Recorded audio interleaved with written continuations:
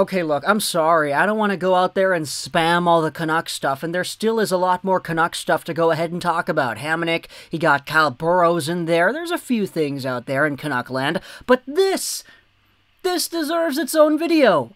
The Vancouver Canucks have signed Tucker Poolman to an expected $2.5 million contract, AAV, for 4 years. Are you kidding me?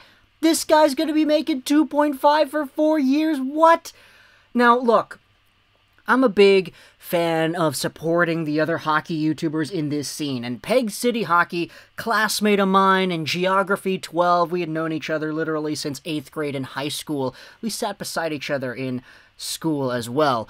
He's a guy, Peg City Hockey, you might know about this guy. He's been raving about the Winnipeg Jets and their overall defensive woes throughout the season, and I've always been tuning in, paying attention, seeing who's good, who's bad, and Tucker Poolman is not one of those guys that I thought the Vancouver Canucks would go out there. Here are some of the advanced analytics from Evolving Hockey. Oh my goodness, the goals for per 60, the expected goals for. He's got good Corsi against per 60, but man, the team just does not do offensively well with Poolman out there on the ice. The expected goals against is slightly good, which is, I mean, it's okay.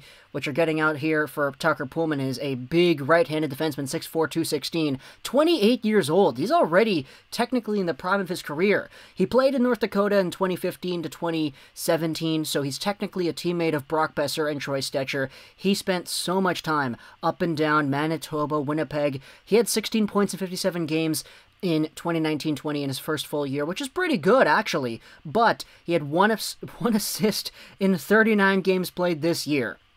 You take a look at the advanced analytics as to what Tucker Poolman has done. Wins above replacement number is 7%. He is a below-average defenseman when it comes to putting results to paper. Doesn't do well offensively. Defensive numbers are not great.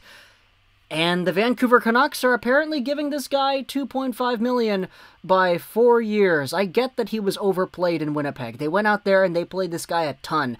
A lot of people in the Jets Nation fan base will talk about how Tucker Poolman's play really suffered because they were giving him top minutes. He was their first pairing guy alongside of Josh Morrissey, and it just didn't work out. The Vancouver Canucks now have another guy that they're probably going to play at the top of their right side, in in Tyler Myers. So I guess you're going to load up with the big guys on the right side, but man, 2.4 for Tucker Poolman, 2.5 for Tucker Poolman. This is what Rhys Jessop said. He's the guy that used to work in the NHL. I believe it was for, there was one team, I completely forgot. It's not the tip of my tongue, but like, I cannot think of it right now. Tucker Poolman, big, gritty, right-handed defenseman that's an average-ish defender, and he hurts you offensively. He is fine if he's coming in around $1 million AAV to be on your third pair, playing the number 4 role in an injury pinch as well. Expecting a little bit more out of him would not be smart. This guy literally worked in the NHL, so, I mean, there is some validation to their opinion. Tucker Poolman, man, it's just, these are the contracts, dude. These are the kinds of contracts. Let's say Tucker Poolman, he goes back to, I don't know, 16-point form, 16 in 57 games. Okay, what if you do the math on that? 16 divided by 57, multiplied out by 82. Do the math on that. Hey, 23 points in a year. Projected 23 points in 2019-20 over a full 82-game sample. That's pretty good for a guy that would be making 2.5. But if he fizzles out, plays the way that he did this year, 1 assist, 39 games, and he was getting like top 2 minutes, oh my goodness. Oh my goodness. If it was 1 year, I could be like, okay, well, we'll see how this experiment goes. But like 4 years, dude, oh boy, 4 years. It's a long time, man. It's a long time. I get that he was a Brock Besser teammate, but that's a long time. I'll say this right here, though. I always have to make this disclaimer. If Tucker Poolman is fantastic, if he goes to Vancouver, he is amazing. You know, he's the best defenseman on the team. He outplays Tyler Myers, and he earns a #1 spot on the right side. I'll eat my words. I'll talk about how I was wrong. I'm going to make videos praising the heck out of this guy because I love spreading the positivity when Vancouver Canucks are putting up performances that deserve it. But for Poolman, man, just knowing what I know about the Winnipeg Jets and taking a look at how their fan base has reacted to this guy the past few seasons, I'm surprised. I'm really surprised. Dude, 2.5 AAV for 4 years?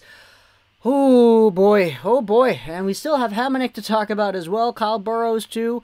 Lots of stuff going on in Canuck land, so I'm going to leave you off with this right here. probably try to shift the energy, I guess, for the next few videos.